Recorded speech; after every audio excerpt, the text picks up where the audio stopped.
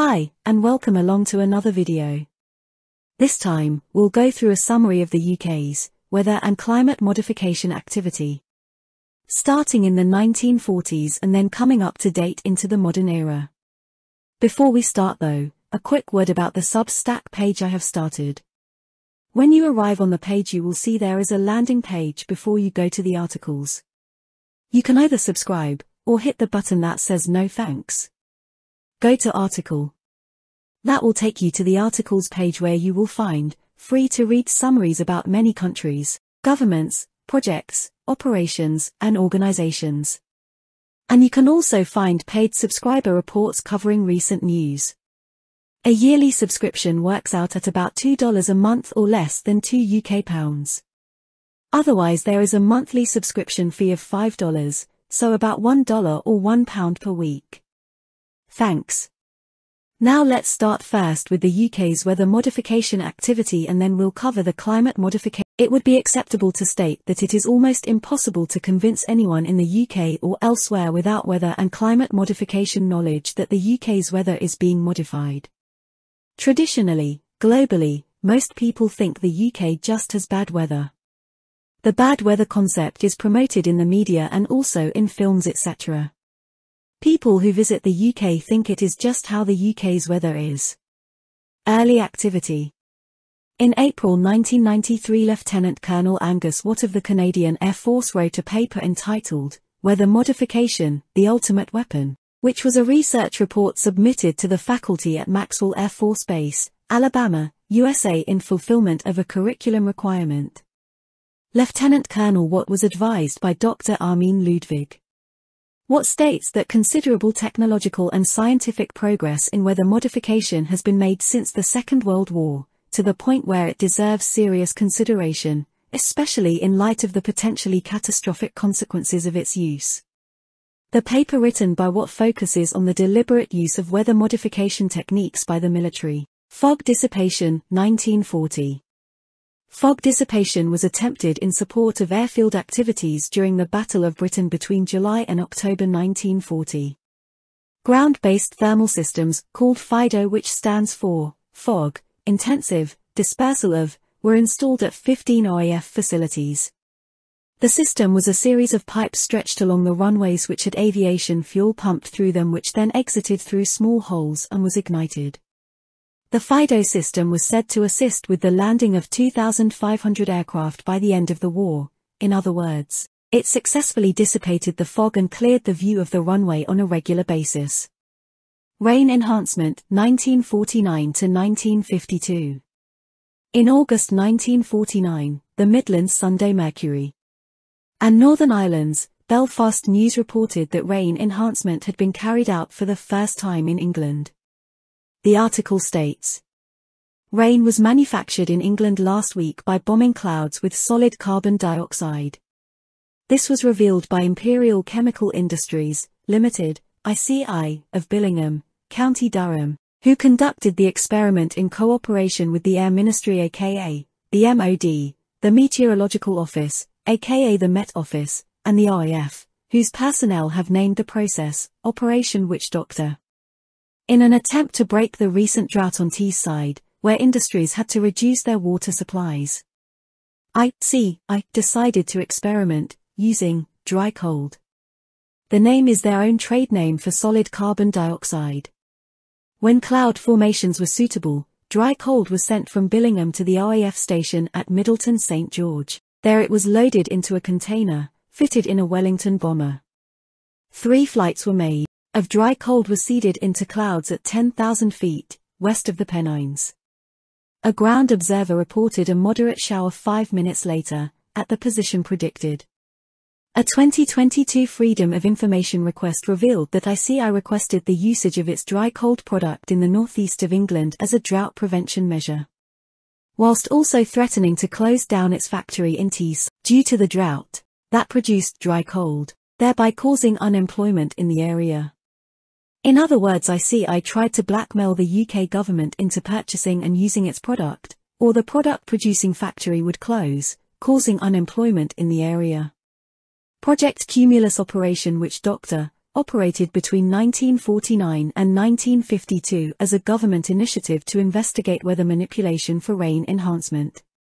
The project carried out by the RAF was accused of creating the Lynmouth flood in August 1952 when 250 times the normal amount of rainfall for August fell over North Devon. 34 people died in the floods and extensive property damage occurred. A Freedom of Information report sourced by the former Lewis MP, Norman Baker, in 2001 showed a denial by the RAF that Cumulus Witch Doctor was responsible for the flood. But the RAF did state that if the rain enhancement activity occurred at the time, then it was outside of the remit of Project Cumulus, which essentially states then that the flood was probably caused by weather modification activities, but the activity was not an official or disclosed part of Cumulus, or any other undisclosed project or operation. Also known as an accidental truth. Rain enhancement, 1955. In October 1955, the Yorkshire Observer reported that a rain enhancement experiment had failed due to a lack of suitable clouds for seeding. The experiment carried out by the government's Air Ministry Department, which controlled the affairs of the RAF and was dissolved in 1964 after being replaced by the Ministry of Defence, M.O.D., was implemented on Salisbury Plain and was witnessed by 40 members of the press. It was to be a demonstration of the rainmaking technique known as silver iodide cloud seeding. The article states, 1 ounce of silver iodide was released, which creates millions of ice crystals. The crystals rise without smell and are invisible to the eye. The Assistant Director of the Physical Research Department at the UK's Met Office, Mr. B.C.V.O.D. also stated the great problem is to find out exactly how high the crystals go. The RAF assisted with the experiment by releasing barrage balloons with equipment to monitor the contents of the atmosphere. 5 cloud seeding generators were placed in a line across Salisbury Plain covering an area extending over 20 miles. Mr. Oddie, from the Met Office commented, sooner or later commercial rainmaking is bound to come to the UK and the government will have to decide how much control it is going to exercise. 1956 to 1959. In April 1956, the Meteorological Research Committee, MRC, released its first report carried out by its Cloud Seeding Panel, CSP. They recommended that weather modification should be continued at the Salisbury Plain site but not rolled out in other areas such as the requested weather modification in the northeast of England. The CSP advised that the technologies offered are not more beneficial than harmful as a drought prevention measure. The conclusions were accepted by the MRC and plans to carry out weather modification over the Pennines were cancelled. In February 1957, the Air Ministry, MOD, announced via the press media that ground-based weather modification generator activity on Salisbury Plain would be temporarily paused due to the speculation that the cloud seeding was responsible for flooding in the Thames Valley region. Weather modification activities were resumed soon after, and Mr. Oddie of the Met Office released statistical analysis in 1959 with his conclusions of the 3-year trials. 1984, Scotland. In September 1984, the Scotsman newspaper reported that the Strathclyde and the Dumfries and Galloway regions in Scotland were offered weather modification as a drought mitigation technique by the USA-based company, Colorado International Corporation. The Colorado-based company stated it would cost £50,000 UK for 10 days of weather modification via silver iodide cloud seeding.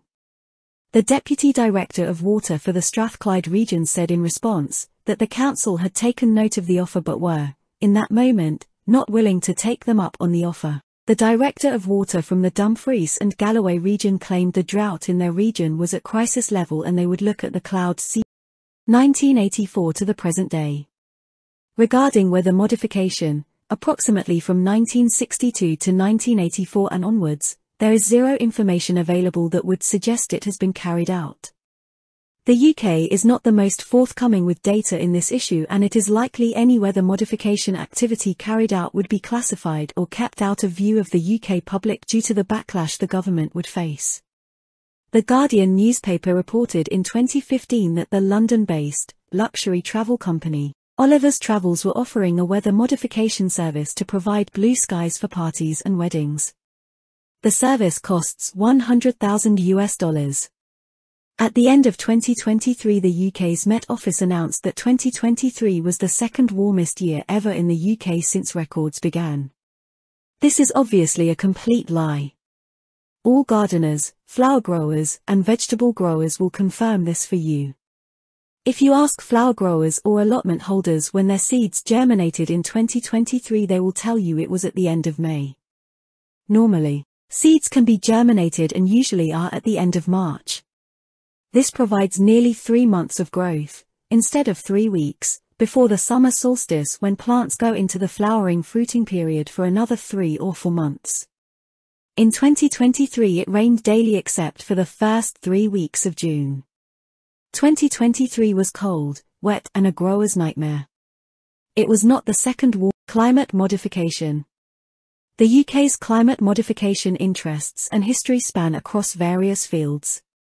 There is an ionospheric heater in Wales which is a NERC-MST facility operating in association with the University of Aberystwyth. There have also been various climate modification experiments which mostly come to light after the event has taken place. The wider public are not informed of these experiments beforehand due to the backlash that is and has been received. 2008-2009. In October 2009, the Labour MP for Saley Oak, Birmingham, Lynn Jones asked the Secretary of State for Energy and Climate Change what geoengineering research had been funded by the government covering the period 2008-2009 for the purpose of combating climate change. Joan Ruddock, the Minister of State for the Department of Energy and Climate Change, informed the House that the DECC office had financed a small amount of modelling work into the environmental consequences of several geoengineering options, including injecting sulfate aerosols into the stratosphere and encouraging low-level cloud development to increase regional reflectivity. 2009-2010. In October 2010, the Conservative MP for Warrington South, David Mowat, asked the Secretary of State for Energy and Climate Change what the DECC policy is on the use of geoengineering to combat the effects of climate change and what funding has been provided for such activities in 2009-2010. The DECC Minister of State, Gregory Barker, stated that DECC recognized the role geoengineering could have in the future and that research is needed to understand the risks and benefits of the technologies involved. The DECC department provided £136,000 UK to the Met Office Hadley Centre for Computer Modelling to investigate the impacts of injecting aerosols into the stratosphere. 2010, the Regulation of Geo-Engineering. The Science and Technology Committee report. In March 2010, the House of Commons, Science and Technology Committee released its report titled, The Regulation of Geo-Engineering, the fifth report of session 2009-2010. The Science and Technology Committee is appointed by the House of Commons to examine the expenditure, administration and policy of the Government Office for Science. The following MPs sat on the committee at the time of the report's release: Phil Willis, Liberal Democrat, Harrogate and Knaresborough, who was the chair; Dr. Roberta Blackman-Woods, Labour, City of Durham; Tim Boswell, Conservative; Daintree, Ian Causey, Labour; Brigg and Gould, Nadine Dorries, Conservative; Mid Bedfordshire, Dr. Evan Harris, Liberal Democrat; Oxford West and Abingdon, Dr. Brian Idden, Labour; Bolton South East, Gordon Marston, Labour; Blackpool South, Dr. Doug Naismith, Labour; Bristol North West, Dr. Bob Spink, Independent; Castle Point, Ian Stewart, Labour; Eccles, Graham Stringer, Labour; Manchester, Blackley, Dr. Desmond Turner, Labour; Key highlights from the report state that although some geoengineering techniques could be included in existing legislation, techniques such as solar radiation management, stratospheric aerosol injection require that new regulatory arrangements will have to be developed. This has by 2024 not occurred and should be considered along with the statement by the Met Office in the 1950s, regarding weather modification, that the government will have to exercise control of the technologies. The UK government has failed to introduce, over a 75-year period, any kind of standalone weather and climate modification regulation. Such regulation means the public are informed before activities are carried out, including the right to respond and environmental impact reports are attained. Currently, as long as basic regulations relating to flight safety such as giving a notice to airmen or confirming what is distributed from platforms falls to the ground within 5 years to avoid the buildup of pollutants in the atmosphere are complied with, you can pretty much do what you want regarding weather and climate modification in the UK. The Science and Technology Committee report states that the public should be involved with the decision-making process and creation of regulation, and it should not be left to the government alone to decide what happens. Over a 6-year period between 2016 and 2022, efforts were made by members of the public to introduce standalone weather and climate modification legislation via a white paper to be introduced into Parliament via a judicial review over decisions already taken by the government, which included the reinforcing statements by the Met Office in the 50s and the Science and Technology Committee in 2010. When this reached the High Court of Appeal in London, the complainant was threatened with a civil restraint order by the High Court, forcing them to cease and desist in the case. As mentioned, no regulation currently exists in the UK. 2010 S.P.I.C.E. Stratospheric Particle Injection for Climate Engineering. In September 2011, Cambridge University announced in a press statement that the S.P.I.C.E. geoengineering experiment would be carried out in collaboration with the universities of Bristol, Edinburgh, and Oxford, together with Marshall Aerospace. The project began in October 2010. The UK government-funded experiment, which those of you that have followed David Keith's or Make Sunsets activity will recognise, consists of using balloons or gondolas to distribute sunlight-reflective materials into the stratosphere. MSM articles explained the experiment. The Independent newspaper reported in October 2011 how the project could result in 20 balloons, combined to equal the size of Wembley Stadium, being used to distribute particulates at an altitude of 20 kilometers. The experiment was to be carried out in the early part of 2012 near Fakenham, Norfolk on the eastern side of England. Members of the public contacted the S.P.I.C.E and nature reserves in the area along with local media outlets in Norfolk, and within days of those activist activities the project was cancelled. Initially reported in the media in May 2012 as being cancelled due to funding issues from the private investors, it was announced soon after that the project was cancelled due to conflict of interest issues and concerns with the patents being used. No mention was made of the public complaints or objections via awareness-raising activities. The experiment was moved to New Mexico, USA under the management of David Keith, formerly of Harvard, now at Chicago Uni as of 2023, and was carried out as planned in July 2012. According to The Guardian newspaper in August 2018, the S.P.I.C.E project in the UK was abandoned in 2015 after research showed that geoengineering would have an adverse effect on agriculture. Hugh Hunt, the acting director of the Centre for Climate Repair at Cambridge Uni, claimed in the Australian ABC news outlet, in August 2020, that his S.P.I.C.E project was cancelled due to the Oxford Principles on Geoengineering. 2015 No-D notice applied on the UK media. A-D notice order is when the military or government issue a blackout on a subject in the UK media, forbidding them from covering or reporting on a subject concerned. It is now called a Defence and Security Media Advisory. In August 2015, Air Vice Marshal Andrew Vallance, the Secretary of the Defence and Security Media Advice Committee, confirmed that there has never been, nor will there ever be, any kind of D notice, whether daily or otherwise, given to the media on the subject of geoengineering. 2019 to 2021, Bath University, the electric charge method. In January 2021 a paper was released titled, A Demonstration of a Remotely Piloted Atmospheric Measurement and Charge Release Platform for Geoengineering, via the American Meteorological Society, AMS, website. It claimed that the electric charge method is an unexplored geoengineering technique for modifying fogs, clouds and rainfall. This is of course a lie, as the electric charge method is a well-known technique and has been since the 1960s. It was developed in the 1960s in California, USA, and was mentioned in their state funding report for weather modification, albeit as a primitive trial. Ionospheric heaters are also classified within the electric charge method, and scientists in the UAE have also worked on developing the method in 2017.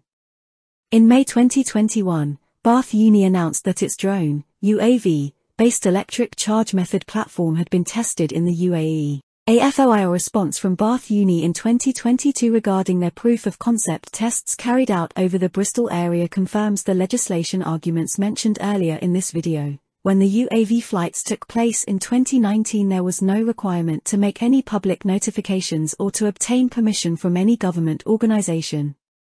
Due to the size and flight status of the drone, the Civil Aviation Authority did not require any formal notification.